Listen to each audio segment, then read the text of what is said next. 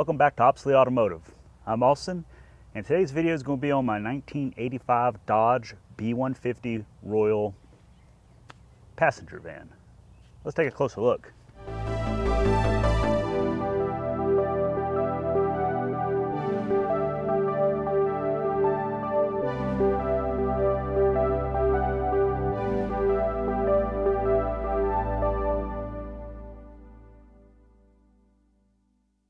So like I said, this is a video on my 1985 Dodge B150 Royal.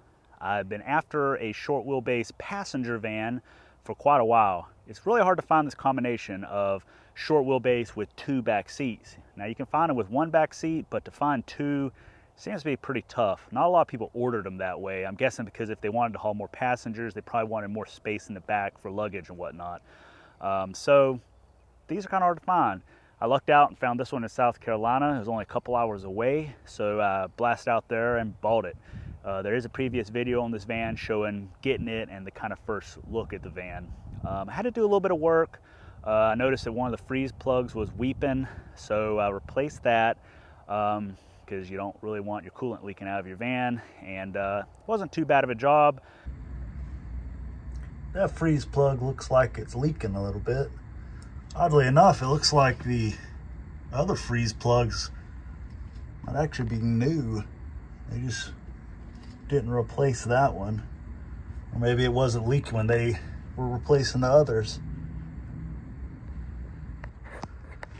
We'll do a screwdriver test.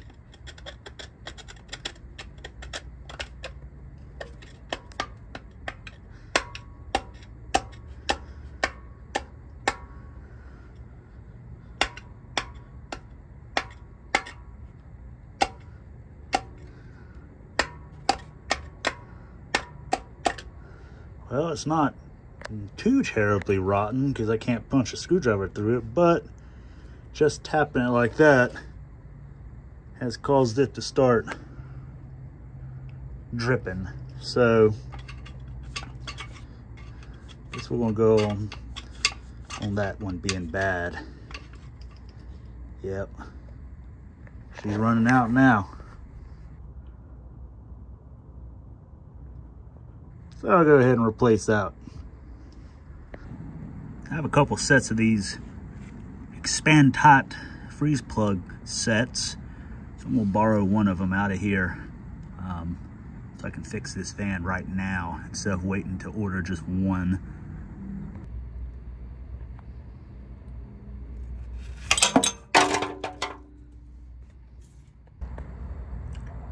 All right, got that new freeze plug in. Had to move this support bracket there to be able to get to it with the driving tool, but that should stop that leak that I was having and won't leave me on the side of the road. Had to fix an exhaust leak, and I had to put some new wipers on it, just little things like that. I also put a new receiver hitch on the back because this van didn't have a hitch, and I plan on using this to tow things. So I will have a video coming on after this one showing how to install that hitch. Pretty straightforward, so check that out. But like I said, trying to find one of these short wheelbase vans with the two seats proved to be difficult. So I was glad I was able to find this one. Mileage is low, and all in all, I think it's going to be a good one. Currently, I've put 1,255 miles on this van since I've owned it and haven't had any trouble. So I'm just gonna keep driving it. I think I will have to change the valve stem seals in the future. That's really about the only thing I've seen that is kind of questionable. Otherwise, I'm just gonna kind of maintain it. I did wax the whole thing with just cheap turtle wax I had sitting on the shelf. I originally was just going to do the front fender to see how nice the paint would shine up, and then I kind of just kept going, and then the next thing I know, the whole thing was nice and shiny. And did a little test spot here on the fender, and this is just some turtle wax. You can really see that paint shined up really nice. Compare it to the lower fender and the door. I don't want to get too crazy with the machine buffer because the paint's kind of thin in spots. So I think I'll just hand polish it and see how that looks when it's done. I think it's going to come out pretty good.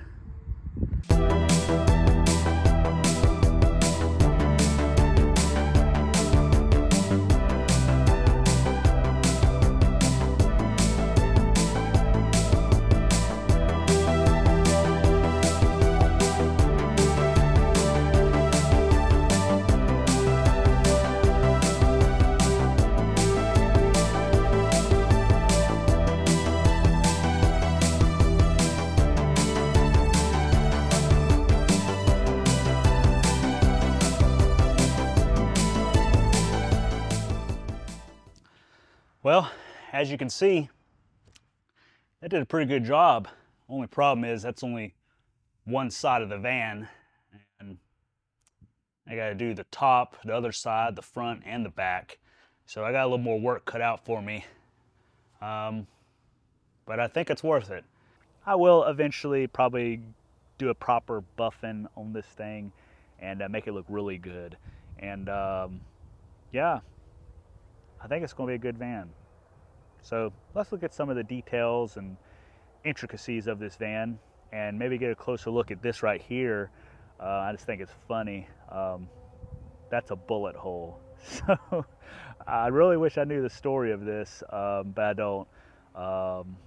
So let's take a look. Yep, like I said, that's a bullet hole.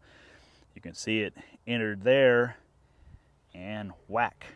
It's raised portion there is probably where the bullet still is. So this van originally came from Georgia. I don't know if this was a accident. I don't know if this was something that happened when the driver of this van was just out and about. I don't know. I'm just going to leave it because it's kind of funny. People don't often have cars with bullet holes in it. So yeah, it'll just be a nice conversation piece. Honestly, nobody's really noticed it, which is kind of funny, but yeah. How many of y'all have a vehicle that has a real bullet hole or bullet holes in it? Be sure to comment. I'm kind of curious if anyone else has had a vehicle with one, because this is my first to have a gunshot in it. Now, we can see here we got the barn doors on the side. And I will note that this van has door stops, which are pretty handy because I think my 73 van did not. So these things just would flop back shut when you were trying to keep them open on a hill. This van also has an interior, nice headliner, door panels and such, so it is way quieter inside. The cargo van was loud and tinny and just echoed and was not very pleasant to drive for a long distance. This one's actually really nice. It has rubber flooring. I'm kind of curious if that was common or not, because honestly all the passenger vans I've seen have carpet. This is a B150 Royal, which I'm going to guess the rubber floor was standard and then carpet was optional, or maybe there was a higher trim package. I'm not well versed on these 80s vans, so I couldn't really tell you. Do have soft rubber step guards there, and this aftermarket running board, which is literally running board, which is exactly how I say it, running board. So anyways, I wasn't too crazy about the look of it. To be determined if I keep it on there or not. There's one on both sides, but they're pretty well installed. I mean, you look, there's some serious bracketry and stuff holding it on, and pretty sturdy. Another feature of this van is the fact that these seats can be removed. They have quick release, so on each front there's a lever here you can lift up. So you lift these two levers up and the whole seat can come out, and that works on both the front and back seat. So you can make this a cargo van if you do need to haul something. So that's why I figured it was better to have one like this. That way I could use it as a cargo van if I needed, but more often than not, I'm using it as a passenger van. So this is a lot better for me. And well, this van is just a lot nicer to drive, to be honest, than the 79 was. You can see that I got a lot of tools and stuff stored under the back bench seat there, so that's kind of handy. You actually fit a lot of stuff in here because a lot of stuff can go under the seats, and the cargo area in the back, even though it's small, surprisingly spacious. I'll show you that here shortly. Another thing is you can flip these seats around either way, so you can have these seats face each other if you wanted. Now the owner's manual recommends having the seats forward if you're driving, so I guess not a lot of people probably do that, but I guess it would be handy if you were stopped somewhere or whatever. Some vans also were optioned with seats that folded into a bed, but I think it wasn't offered on the Shorty. I think you had to have the next wheelbase to get that optional seat that could fold into a bed.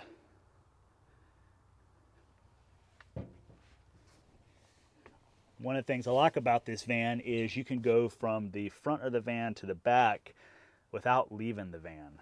So it's handy if you want to get out, like I did at the beginning of this video, onto the street here, or I should say like the sidewalk here, instead of being out on the street. Just a little safer. Everyone can kind of come in this side door and not even use the front doors if you desired.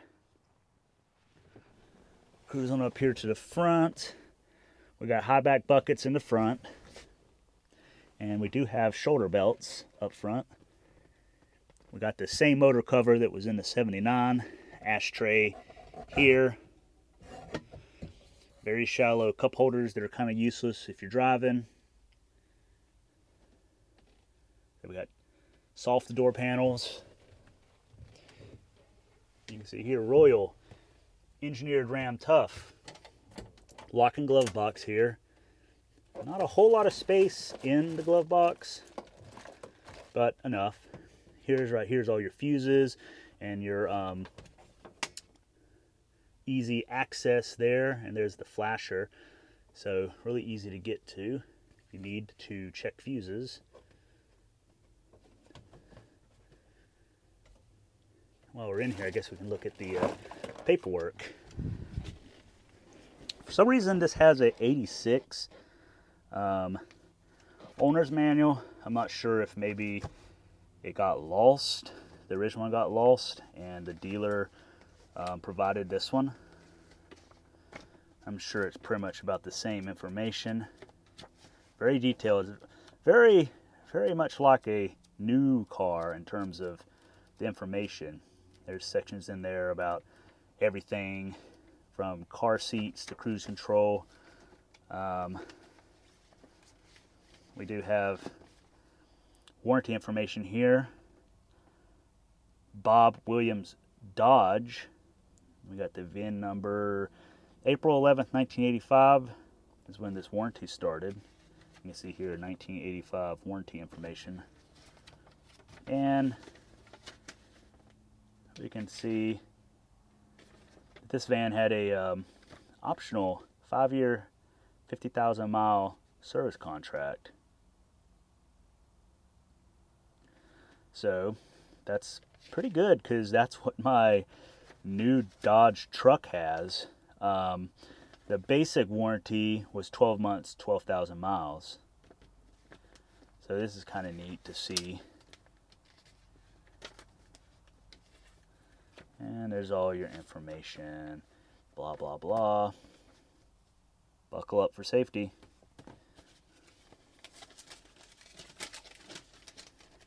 There's when it got I guess a set of tires, maybe. Yep.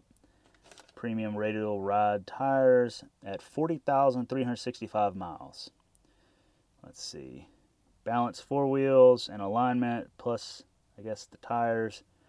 $295.67. That was 9/29/1988. This was kind of neat. See here, Bob Williams Dodge and Auto Service, 1013 Martha Berry Boulevard, Rome, Georgia. I have to see if that still exists. You can see here this van was sold to Aaron A. Chastain.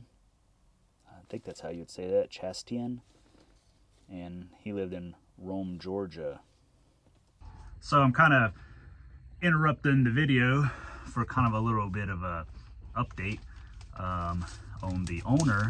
I was doing some internet research and discovered that the dealership typed up his last name wrong. It's not Chastain, it's actually Chastain.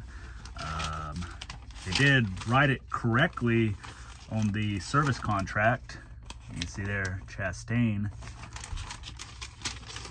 And that's the other receipt in here also had it spelt correctly. During my research, I discovered that Aaron Andrew Chastain, I guess he was the second owner of this van and owned it until his death. He passed away July 25th, 2020 at the age of 92. So he owned this thing a long time. The cool thing that I discovered was one of his professions was a sign painter for Coca-Cola. He painted signs on the sides of buildings and such back in the day, which might explain the Coca-Cola keychain. I thought that was kind of neat to read about that, then be like, oh, maybe that's why he had this keychain on the van. He also worked for some other companies after Coca-Cola, mainly painting signs and doing things like that. In his free time, he was a talented painter, drawer, carver. That's what he enjoyed doing. And after he retired, he actually started doing historical dioramas of scenes. So that was kind of neat to read about. I found an article online about his work, and you can actually see some examples of it at the Rome Area History Center in Rome, Georgia, obviously. So I'm probably going to check that out sometime when I'm in that area. Would be kind of neat just to see some of the stuff that this guy had done. I might see if I could potentially get in touch with the family, see if there's old photos, things like that. It's always really cool to me to find the history of these vehicles. And I guess that means I'm technically the third owner of this van. So pretty cool. Always like finding the history, and it would be really cool if I could get some old photos and such, see the guy, maybe some photos of this van. I mean, if he owned it for so long, you know, there probably is some photos of it. So I'm going to definitely try to do that and see if I can't get a little more history, maybe some more info on him, and maybe some pictures. So anyways, just thought I'd kind of slide this little segment in here since I discovered that they had this wrong, and is the spelling of the name. So just wanted to keep that, you know, right and up to date. So anyways, back to the video. 8-passenger B150, used. And when this guy bought it, the van had 20,246 miles on it. And you can see here he traded in his 74 Buick LeSabre 4-door, blue. And that car had 94,432 miles on it. Let's see how much this thing cost. So this van was $10,500 used. And we got $383.65 of tax. Then we got $25 title and license fees. They gave him $908.65 for his 74 Buick. So, oh, and paid, okay. Cash on delivery, $10,000. So it looks like the total price for this van was $10,908.65, and they gave him $908.65, which made his cash that he had to bring an even $10,000, and paid That was December 12th, 1985. I'll have to look and see when this van was built, because I'd be curious when exactly he took ownership of it, because this van would only have been like a year old, if that. So it looks like, oh, this van was made in Canada. Chrysler Canada Limited, interesting. Was it built in Canada for the U.S.? Or did it somehow end up in Georgia from Canada? There's another thing here. Canada Transport. I'm not too sure if these were built in Canada for the U.S. or if this one's actually a Canadian vehicle that somehow ended up in Georgia. Anyways, looks like this was built April of 1985. So in 8 months, this thing had 20-some thousand miles on it and was sold as a used van to the guy that's on that paperwork. So that's kind of interesting. Be curious about the whole Canada thing. Maybe somebody can chime in on that. Like I said, I'm not too well versed on my 80s MoPars.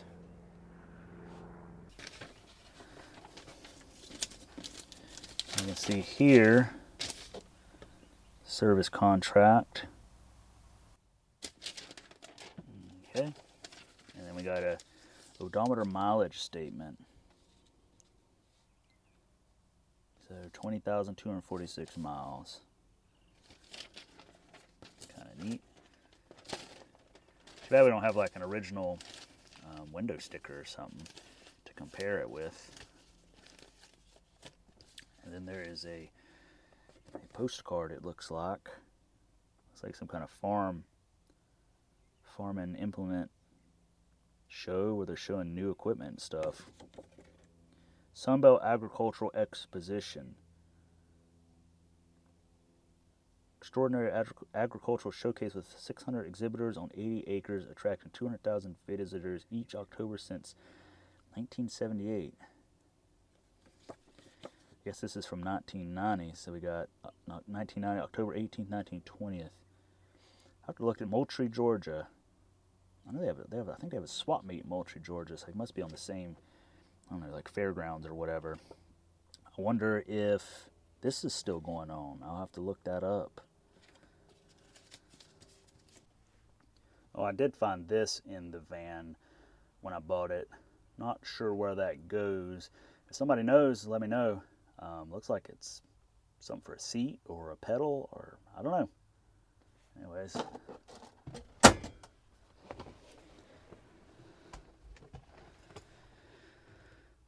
This van is equipped with factory air conditioning. It does seem to still have a charge to it, but maybe not enough to kick on the compressor because it doesn't engage the compressor. This has a digital radio that kind of works when it wants to and other times doesn't. So I need to find a new one. Maybe one with a tape deck would be cool. Let's see if it wants to work today.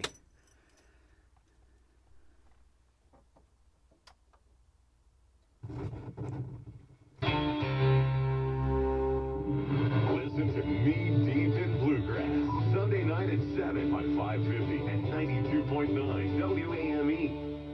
Yeah, it works now. But, oh, it's kind of was working. You can't switch between AM, FM, or I don't know. It's messed up. I need to get another one. You can see here the heater and air conditioning controls.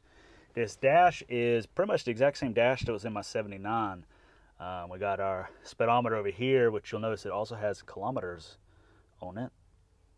So we got mile per hour, and then we have kilometer an hour in the orange. And you can see we got our 55 highlighted there.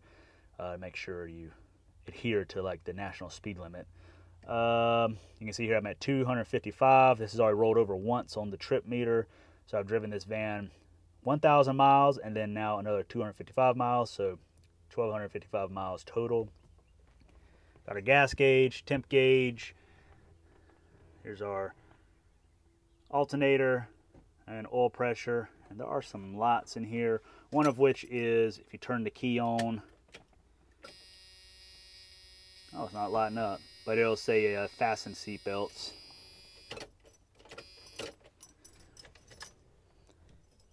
Over here on the left side, we got our wiper control, which is delay wipers, like in my 79, exact same control.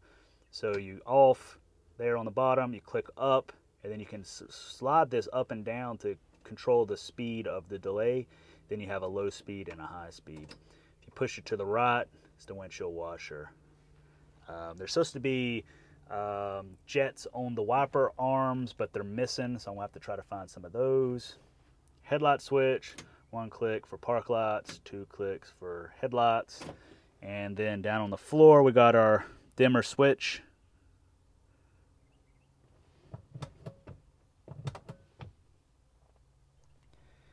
And then we got here our turn signal lever, which is also our cruise control. So off is to the left, 1 click is on. There's a button on the side that when you get to the speed, you see there it says set. You push that button in, let go, and then it'll set that speed. If you hit the brake or turn it off or whatever, you can then, if you want to resume, you slide this over to go back to that speed that you were set to. There's supposed to be a little tag here that says, you know, off, on, resume, and I need to find one to put back in there. Actually, no, the one that's for it is in a glove box because I did find it. You can see we got our park and brake release here, and then our hood release here, and our park and brake is just a foot actuated one down there.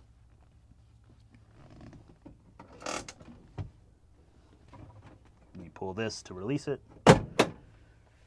Manual crank windows, which work really well. We got vent windows here, push the button in, turn it, you can open those. There is a floor vent on this side down here.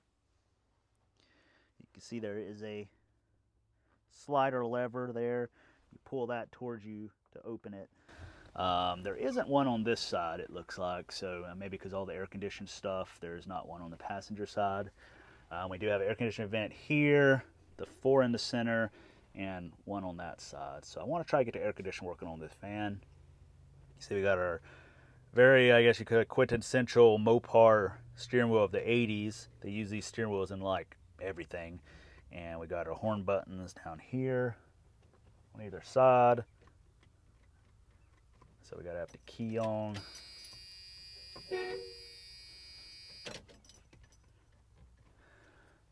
This is a 318, so I will show you under the hood momentarily, coupled to a 727 automatic. But interesting thing is this van has a lockup torque converter. So you have your first 3 speeds, and then you have torque converter lockup, so it's kind of like a 4-speed in a sense. Now to open the door, we got our pull handle here. We got our standard lock knobs for locking the doors.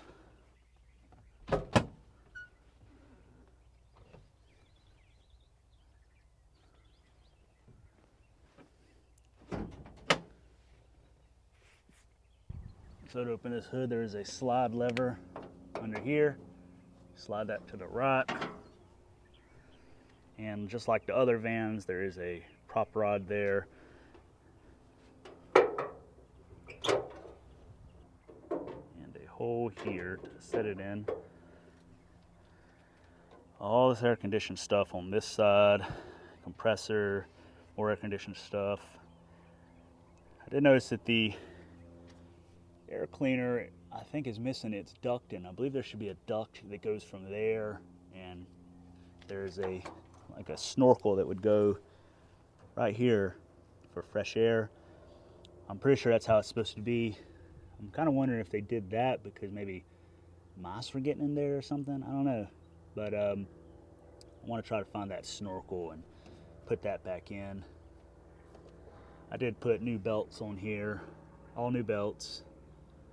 There's our oil dipstick for the engine, transmission dipstick, which is a very long one. So that's the power brakes there. Here's our cruise control, engine coolant reservoir, windshield washer reservoir. And this thing does still have the air pump down there for emission stuff. I've left it on. It still turns, so I will leave it on there because it's still there, so I ain't gonna remove it. I did note that this thing has a plastic radiator. I'm not sure if that's what these came with originally, or if this has been replaced or anything like that, but I could see this having a plastic radiator in the 80s.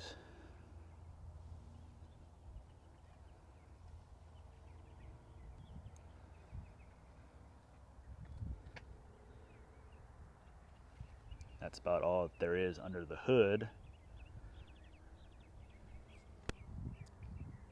See, here's our vacuum hose diagram and our emission control info.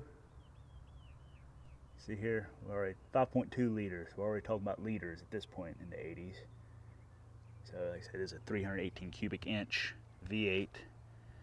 And I believe in these vans you can get the 318 V8 or the 225 slant 6.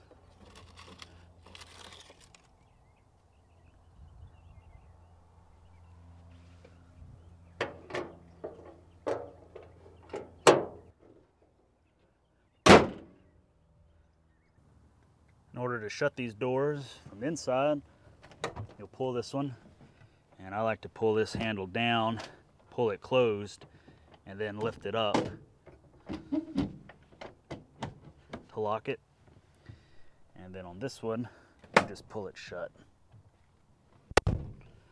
We do have pop-out windows. 2 on the doors here. There's also one big one on this side. And the one in the back opens up as well. And a lock knob. In order to open it, just pull that out. And to open this, pull this down and push.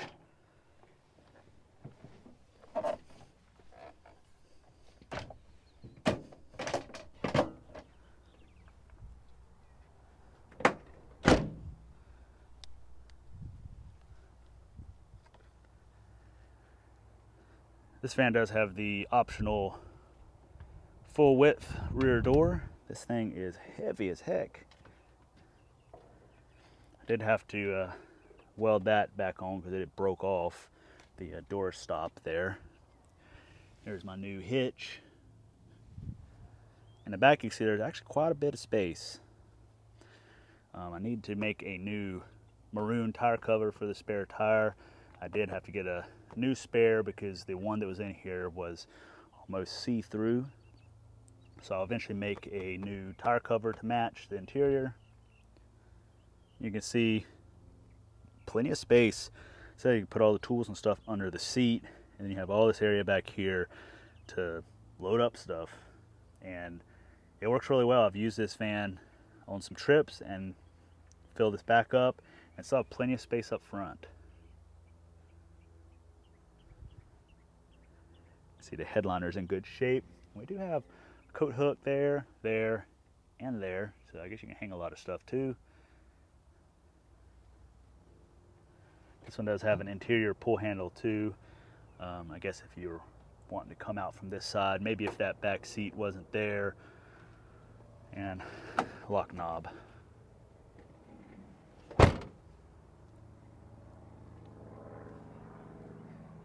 I would notice that the gas cap is like a new car, plastic.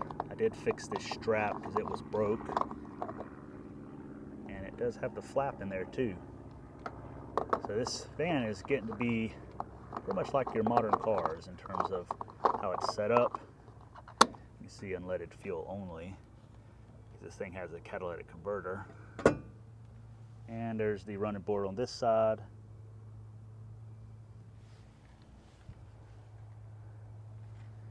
And it's a window van, so you can see out of it pretty good.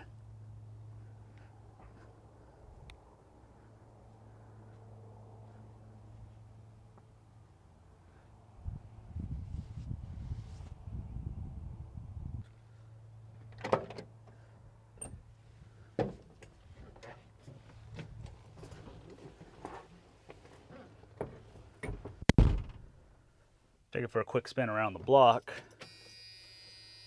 And you have your seatbelt warning buzzer there telling you to buckle up.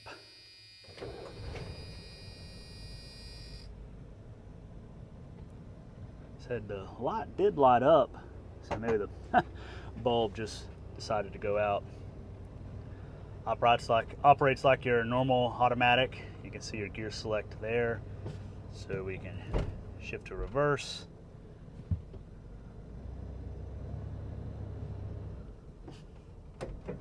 Drive.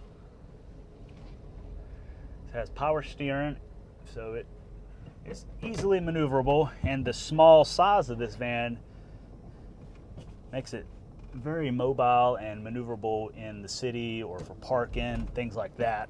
So one of the reasons I wanted it, ease of use.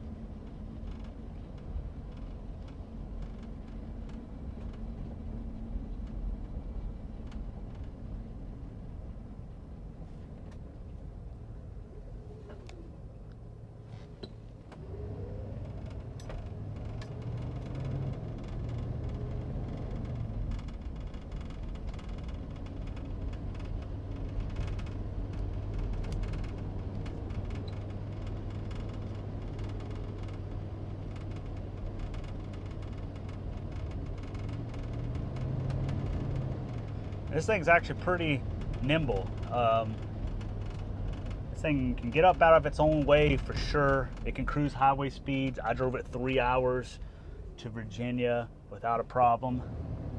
Cruise is nice.